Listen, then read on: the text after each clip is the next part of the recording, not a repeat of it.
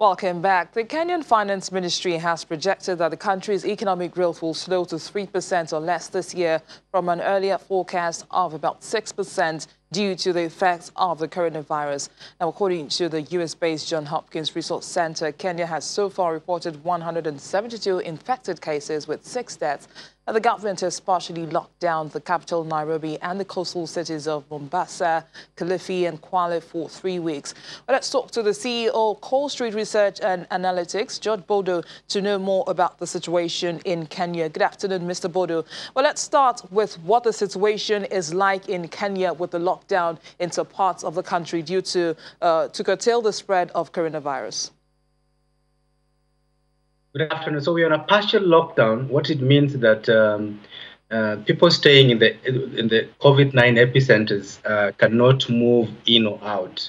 So to be specific, people in Nairobi, the capital city, the latest directive is that you can't move out. Neither can anyone come into the capital city.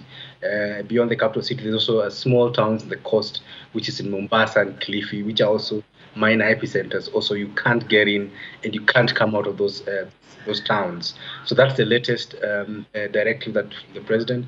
On top of that, we also have a nationwide curfew, whereby activities can only begin from 5 a.m. and end at 7.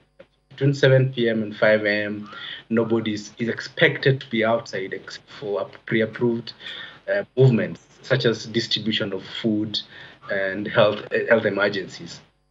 Well, many are calling for a complete lockdown in the country, but the President, Uhuru Kenyatta, says that doing so will mean depriving a sizable number of the population from feeding. But are there any measures in place to take care of these people if the need truly arises for a complete lockdown? Well, I think there are no measures, essentially. In Kenya, you're talking about an unemployed population of about 18 million. And out of that 18 million, only 3 million are in the formal sector. So you look at about 15 million people or household, if you want, that are earning living from doing informal activities. So essentially, if you lock down, if you have a complete lockdown, you have to have a way of feeding these people. And so far, unfortunately, the government has not unveiled any measures to feed up to 15 million households in case there's a complete lockdown. Many thanks, Mr. George Bodo, CEO, Call Street Research and Analytics. Thank you for sharing your thoughts with us. Thank you. Return now to Uganda, where the government has asked farmers to start planting to ensure food security, even if new locust swarms could destroy the crops as supplies needed to fight the pest are diverted to curbing the COVID-19 outbreak. The Agriculture Minister says farmers are encouraged to take advantage of recent rains and plant crops to avert a possible food crisis. According to the minister, the delivery of 8,600 liters of pesticides from Japan has been delayed due to virus-related challenges.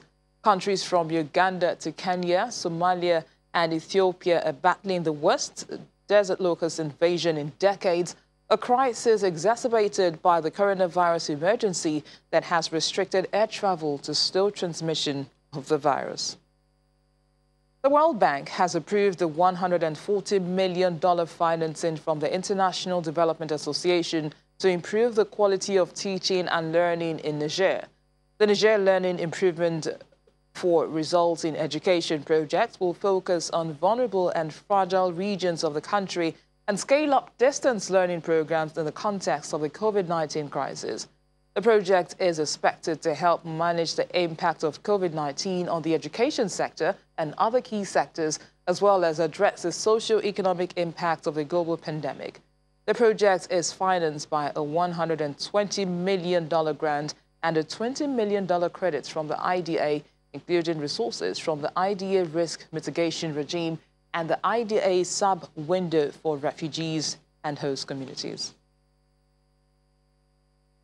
South Africa's debt-stricken power company, Eskom Holdings, says it currently doesn't need to approach the government for more support, even as a COVID-19-related national shutdown slashes revenue.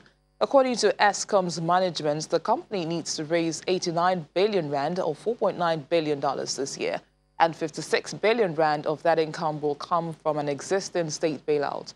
The executives say the company could withstand a few more weeks of a lockdown if it was extended. An estimated revenue loss of 4 billion rand is anticipated for the 3-week lockdown that began on March the 26th. Meanwhile, yields on Eskom's dollar bonds stayed lower after dropping earlier for the first time in 8 trading days amid a resurgence of global risk appetite. The company's $1.25 billion of 2025 securities gained 1.8% to 70.3 cents on the dollar, driving the yield down 48 basis points to 16.22%. Let's talk about gold prices now. They actually gained in volatile trading on Wednesday amid a weakening appetite for risk and rising debts dampened hope for a swift containment of the novel coronavirus. Spot gold ticked up 0.2% to $1,651.51 an ounce after climbing to its highest since March the 10th on Tuesday. U.S. gold futures rose 0.4% to $1,689.80 an ounce. Palladium gained 1.2% to $2,206 an ounce, while platinum gained 0.7% to $738.84. Silver rose 0.4%, having touched a more than 3-week high the previous session. And that's where we end today's program. Thank you for watching. I am Bisi Adebayo.